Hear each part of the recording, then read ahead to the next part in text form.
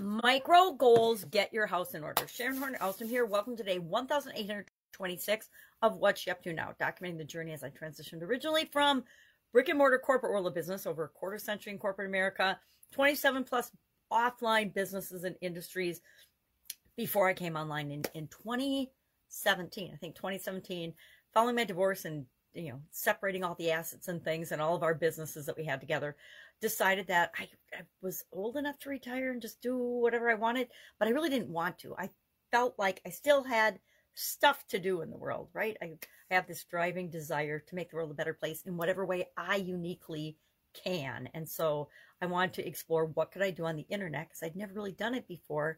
I'd, dabbled with a little bit of social media, dabbled with some masterminds and some coaching and some training that I had gotten about the internet, but I really hadn't applied much of it because I was so busy running my day-to-day businesses and working in my businesses instead of on them. Yes, guilty of that. Definitely guilty of that in the past. And raising my family and things. And so I just had all kinds of excuses for why I hadn't jumped on board and gotten involved in it. And then in 2017, my excuses were gone.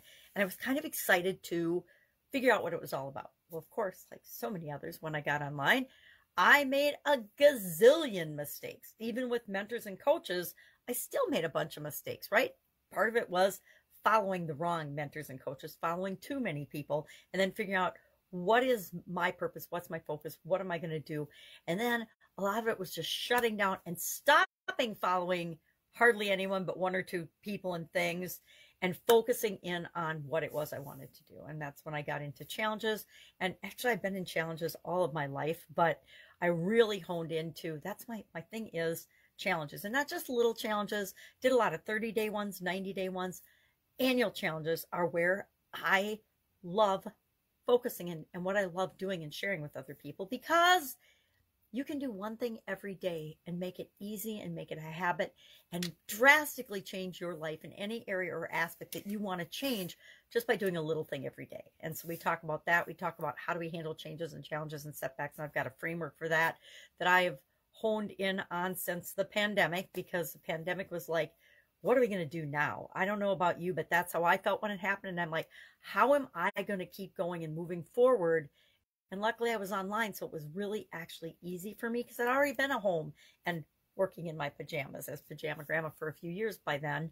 So it wasn't as drastic a change, but I knew that with everything shut down and locked down and all of our normal ways of being and living, I too had to find ways to keep myself going. And so that really made me appreciate that I'd been doing an annual challenge. And it just reinforced for me the value of showing up every day. Even if you don't feel like it, you get up, you get dressed. Nowadays, I put on makeup every day, or I try. Legally blind, so my makeup is pretty iffy on a lot of days. My daughter and my sisters will remind me of that. So if I can help you in any way, ask. And I want to share the couple pieces of content that we did. This year's annual challenge is the Get Your Goals annual challenge. I want to thank Chad Hanna for suggesting that topic for me.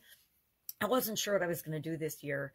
And so that made it really easy to pick, is when somebody that you respect and admire suggests something, I do it, right? It's like if my coach tells me to do something, I'm going to do it. If my mastermind says, hey, we see you doing this, stop doing that, I'm going to stop doing that.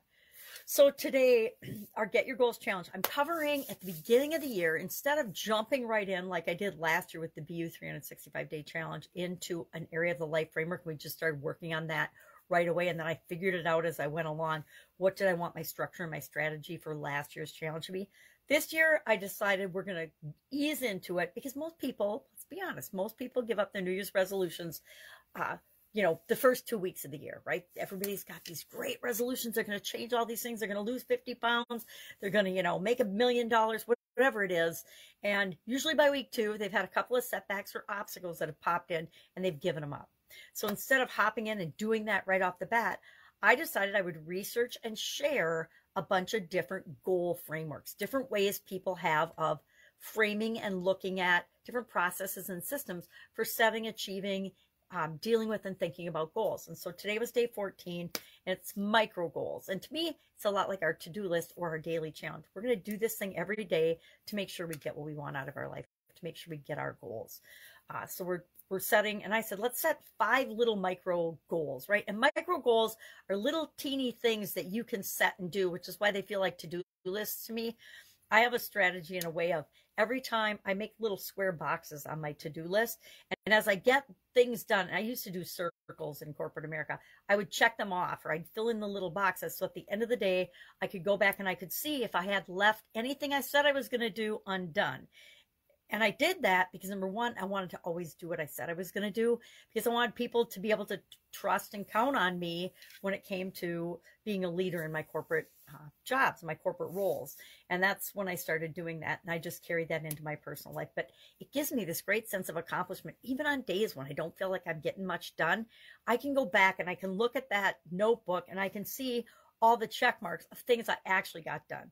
So I never go to bed thinking, oh, if I'd only done more. Okay. And I used to do that a long time ago, but I don't do that anymore. Why? Number one, it's a waste of time and energy. We have to focus on what we have accomplished and where we're going and being grateful for that to create more of that in our life. So micro goals was our topic for the goals annual challenge today. And our idiom to kind of coincide with that was get your house in order. I looked up a bunch. I actually asked ChatGPT to give me 100 goal related idioms to start off the year. So I've got some to choose from. And I write them in a little notebook. I'll show you exactly how I do stuff. I wrote them all in a little notebook, and then every day I just go through and I pick one, and then I keep track of which ones I've used. I didn't write today's down yet. Oh, no, I did. The 23rd, get your house in order. And I did share at the end of the Supersize Your Business video that I really like this idiom, but I'm more apt to tell people, family, friends, coaching clients, etc., to get their shit together, because sometimes people need to hear you are beating a dead horse. You need to get over this. You need to get your act together in order to move on. So I've probably been known to say, get your S together more than I've ever said, get your house in order. But I've definitely said, get your house in order too. So we talked about where did that come from? It comes from the Bible. What does it mean and how could you apply it to your business, and what things in your business you probably want to make sure that you have your house in order, that you have systems in place. Then I shared that in 2010, I had a sudden cardiac arrest. So I got to actually test out whether I had my business house in order or not. I definitely didn't have my personal house in order, but I did have my business house in order. So my business survived I survived it too, but almost didn't, my sudden cardiac arrest. All right, that's all I've got today. I have had very little sleep. My granddaughter decided last night she didn't want to sleep very much. She didn't want to go to sleep. And then she wanted to get up at 4 o'clock when her dad traveled down for his lineman job. So I got to hang out with her, which is always fun. She's so amazing. She just has a lot more energy than I do necessarily at 4 o'clock in the morning some days. All right, that's it. If I can help you in any way, ask. Otherwise, I'll be with you tomorrow just to let you know what's going on in my neck of the woods. Have a great day. If I can help anyway, ask. I say that. Not every day, but a lot of days I say it, because you know what? Most people are too scared to ever ask. All right, have an awesome day, and I'll, of course, be with you tomorrow.